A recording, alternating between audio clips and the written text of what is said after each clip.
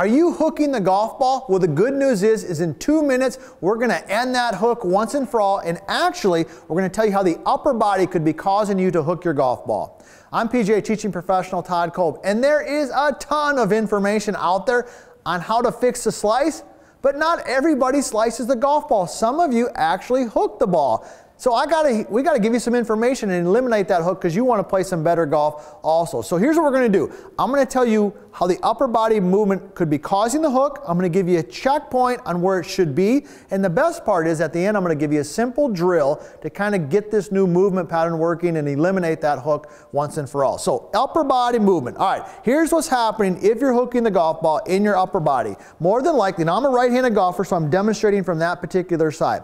When we're set up here, your upper body, if you're hooking the golf ball, very likely is tilted way too far back and behind the ball, and also your lead shoulder is up and you're really close to the target. All right, so my upper body leans way too far back and my shoulders closed. What happens is, I will demonstrate this from down the line, what happens from this position is it moves your swing circle, all right, we'll call the swing a circle for today's purposes, moves it very strong in to out.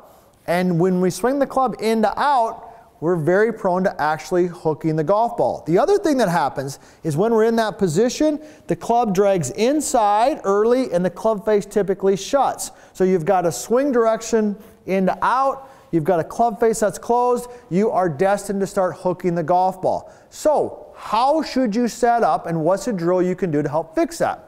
Well, here you go.